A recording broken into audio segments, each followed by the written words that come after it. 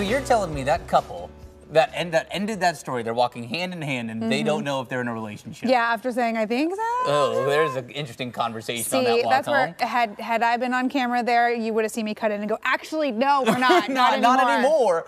Oh my gosh. All right, well, obviously today is the perfect day to talk love in the morning. And Valentine's Day, it's here. That means it's all about celebrating the people you love. And this morning, we wanted to dig a little deeper into the romantic holiday. So we brought our expert in certified relationship and marriage coach, Jennifer Blank-Cool. Good morning. Good morning, Elaine Travis. This is your Happy Super Love Bowl. Day. I was just about to ask if this is your Super Bowl. Happy Valentine's Day. Yeah, happy Love Day to you. Yes. Thanks for having me. Well, we love that this lined up. This was perfectly. We were curious. We just thought we'd ask, what does Valentine's Day mean to you? Someone who's all in on love.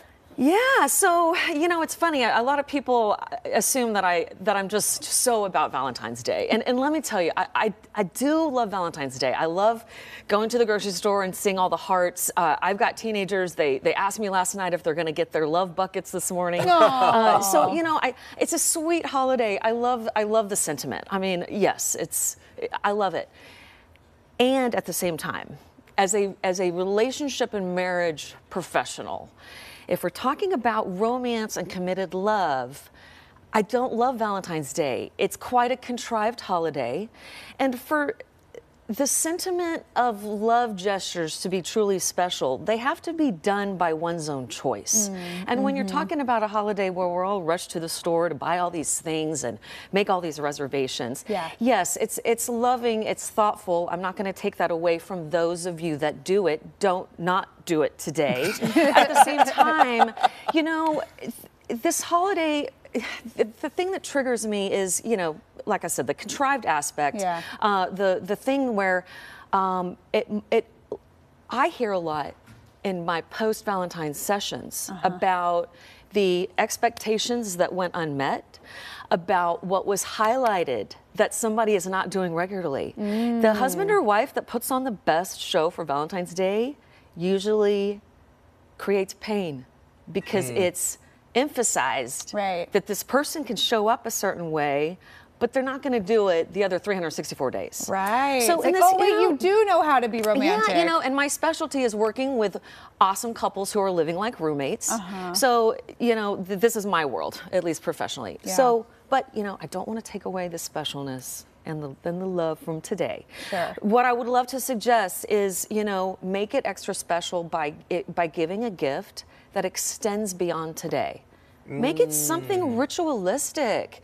You know, if you're dating or in a new relationship, maybe buy an adventure that's a month away. It says a lot. It says, I want you at least for another month. Oh, yeah. And also says, I want you thinking about these plans with me for another month. So now you're taking Valentine's Day, but you're expanding it and you're making it, you know, beyond the day. If you're, you know, married, offer a new ritual. Honey, let's start going on a date every other Friday night. You know, I know that seems so generic. Or, you know, some kind of thing that maybe hasn't happened yet, a trip that you've been wanting to take that maybe you've been too busy to take because of the kids. Offer that up, expand it beyond. Well, even a generic like, hey, let's schedule date night can go a long way. Just to I think the thing that it always boils down to in a lot of these situations is just the time and effort and the thought. Right? If you've put in the effort, if you've thought about something beforehand, it doesn't have to be a hugely expensive display to have that impact. Absolutely. And I hear a lot about people really loving thoughtful sentiment. So if you're the person that's running out today buying the expensive stuff, that's great. But maybe pick up a card and sit down for 10 minutes and pour a little bit of your heart out, because then those material goods are going to go a lot farther. That card's going to be kept. Those words are going to be soaked in. So make it extra special. Extend it beyond today. The flowers will die. The chocolates will be eaten. You know, go long term. I feel like I've been quiet for a reason. I know, Travis. I noticed that. I mean, I think a lot of people, you know, agree with a lot of what you, like the contrived fact, but that doesn't mean you can't make it, you know, still kind of fun. That's you know, right. I mean, that's right. Well, today is not the day to say, honey, I'm protesting capitalism. Well, so that's what I was going to say. Is, you know, how many people just heard what you said at the beginning and they were like, that's my get free card. Don't do it. Don't do it. Don't do that. There's a lot to think about. Add to it whatever you're doing. keep doing it. Just add to it, make it special. Real quick, I love making things all about me. So any advice for singles on Valentine's Day? You know, don't be afraid to make loving gestures. I know single people go through a lot of analysis at this time. You know, do I do something? Do I do nothing? Yeah. Am I going to send the wrong message? Take a risk. This is my professional opinion. People might disagree with me, but my opinion is if you like somebody and you're not even serious, but you really like them, make a loving gesture today. Okay. Don't be one of those people that thinks that you can't do something because you're afraid to scare them off or be too serious. Take the risk if you really are into that person, because, you know, chances are if you don't do anything, which I know a lot of you single people are, you're not going to do anything because you're going to. They don't want to acknowledge it. Yeah, it's scary. you're not going to acknowledge it. Yeah. But you know what?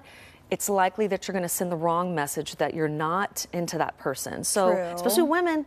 Women at large will interpret it this way. So make a loving gesture. You don't have to go all crazy, but, you know, acknowledge it and give them love. If you're by yourself on Valentine's Day, you can have the entire heart-shaped pizza to yourself. That's right. You don't have to share with anyone. Love on yourself. Which is what I will be enjoying later. Good. Well, I'm happy for you. Thank you. All right, Jen, always great to see you. Awesome to be here, Emily Travis. Thanks for having me. Happy Valentine's Day. Happy Love Day. All right, and as always, you can send in your questions and messages to us on Instagram and Facebook. That's at Coin News AM Extra, and you can always remain anonymous. Slide into those